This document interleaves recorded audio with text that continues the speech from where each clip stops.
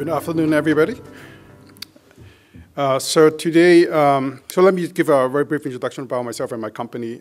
So personally, I am a solutions architect for Cavium, and then my professional training is CPU architecture. Since 2000, I've been working with a lot of customers who are mostly equipment makers for telecom networking.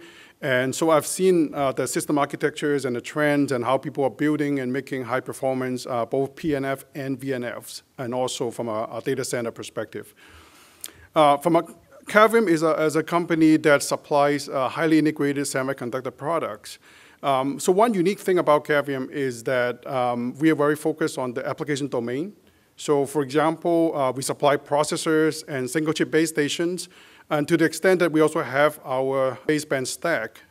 So we basically have a full base station, which in fact we contributed recently to the telecom infra project, Open Cellular. We contributed LTE base station. And also with the LTE stack, we have made it a VNF. So as Stefan mentioned, we're active in the M-Cord, which is a community project.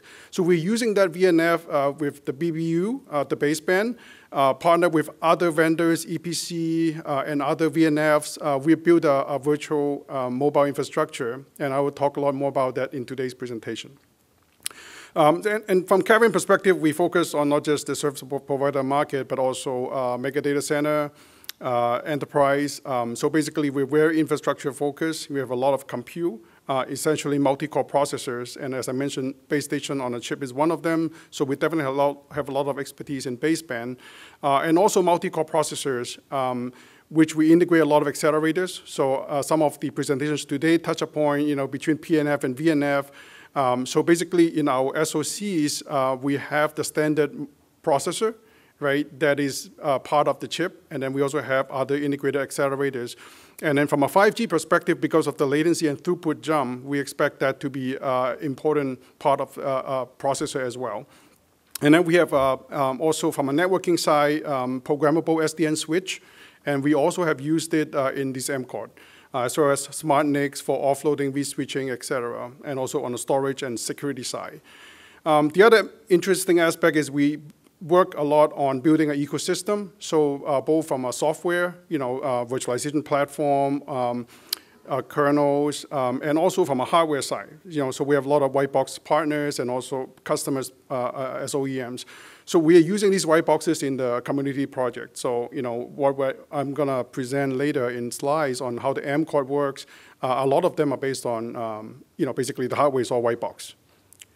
Okay, so we also very focused on wireless.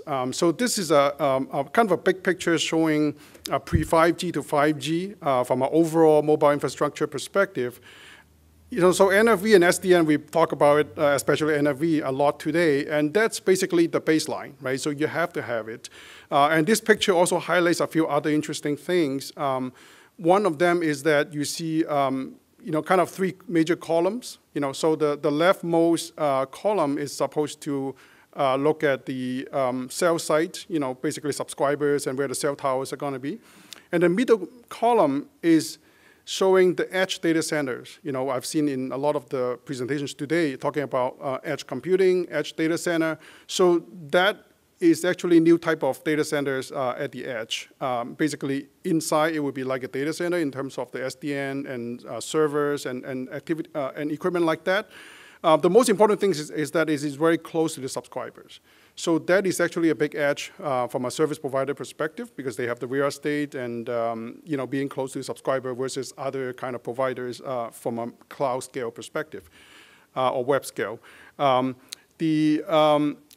And then from a 5G perspective, it is also very important because a lot of the latency promise, you really need to be close, and there's going to be also a lot of services at the edge. So in the M-Cord project, as CORD stands for Central Office Re-architect as data center, there's a lot of focus on edge data center. And then to make it from a 5G perspective, the edge data center, it is also a major piece in terms of fulfilling both the RAN as well as the core in terms of getting that latency to be short.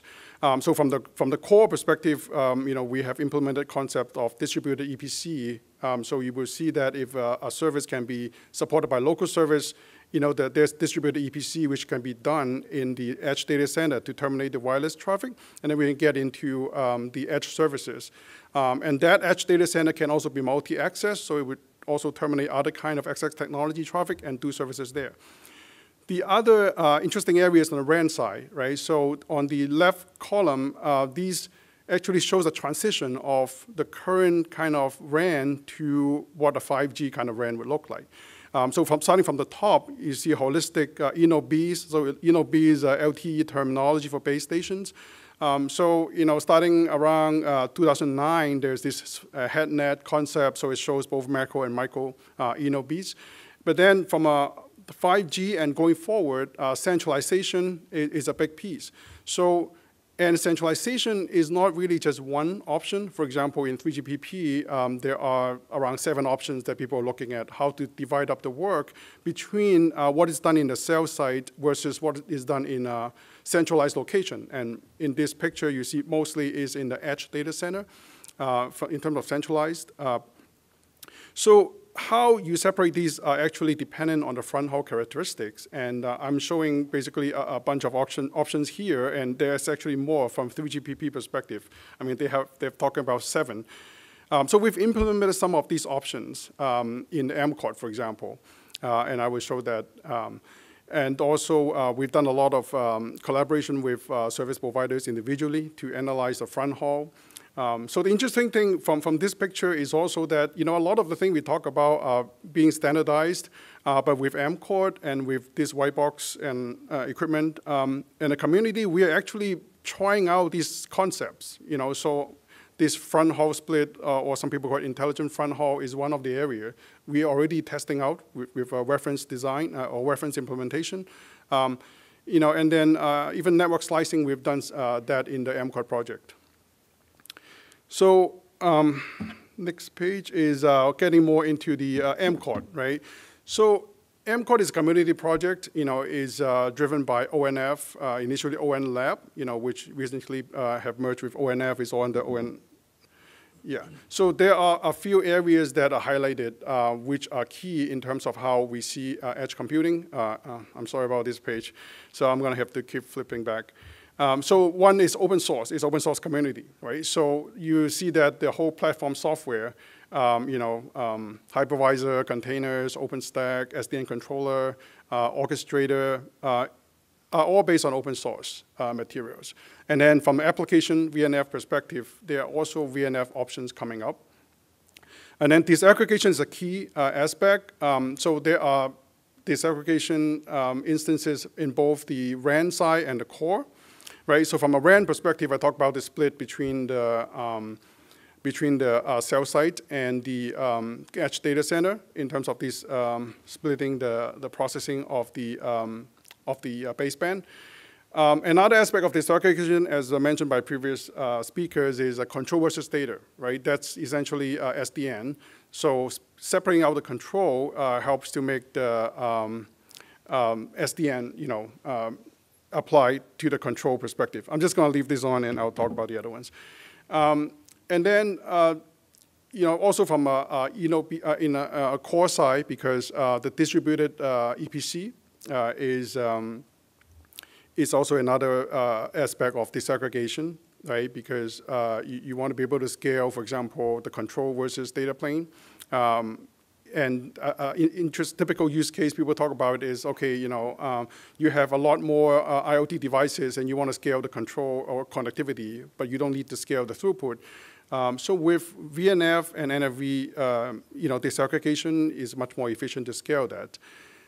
And then I also talk about cloudification and virtualization, right? So all of these are basically, basic building blocks for the underlying platform, right? Because it is all running virtualized platform and SDN managed.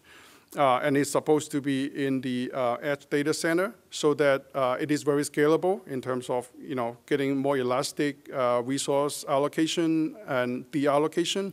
Also being able to do multi-access, terminating different access technologies. I mean, from a core perspective, mobile is one. They also have other projects on residential, which is virtualizing the residential gateways, like, for example, G-point kind of equipment, as well as Metro Ethernet. So having edge data center is a good place to terminate all these traffics to this multi-access edge computing. So this picture here shows our demo just last week. We did a demo. In fact, there were 5 demos, so this was one of them. So this demo basically shows the complete end-to-end mobile infrastructure, right? Starting from the top left, you see a few tablets or cell phones. So those are the users. They are connected through LTE to the radio head. The remote radio unit here, it is at the cell site, and that is connected to the edge data center. So most of the picture from the middle to the right side represents multiple racks of servers running these VNFs in an edge data center. So I talked about front haul. So the front haul here is actually the fabric connecting the radio unit, the remote radio unit at the cell site to this edge data center. There are about 7 options that 3GPP is talking about or thinking about. So in our demo, we've implemented option 2. We also have a lot of focus in terms of implementing option 6, option 7. So there are different levels of splitting. And the way you decide to use which one is typically based on your front haul characteristic. So option 2 is an interesting one because it actually has the best tolerance on latency, right? So even if you have a non-ideal front haul, typically people talk about CPRI and optical, but sometimes you have non-ideal. We work with one service provider who has a G.fast front haul, with multiple millisecond of latencies. So with option 2, it turns out that quality can still be very good. And then from a remote area perspective, that would be a good option. And then we also look at other options like 6 and 7, where we're getting closer to the PHY layer, and so you can do a lot more COM at a centralized location for more gain from a cellular quality perspective. And then in the data center here, we see multiple racks, so rack A and rack B. So these are based on standard servers. We supply ARM processors, so these are running on ARM processors. And then SDN switch fabric, both SPI and leaf fabric. Again, these are all white boxes, and they are all running the ONLab or ONF's SDN controller, ONOS. We also support ODL. And then ONLab has an orchestrator called XOS, which is doing the VNF management in this open source setup. The longer term plan from an MCOT perspective is integrated with ONAP as well. So that is basically a quick overview of some of the activities that are going on, in parallel to the 3GPP spec, right? And community effort using white box hardware. So in this picture, all of the silicon inside these boxes are Cavium-based silicon.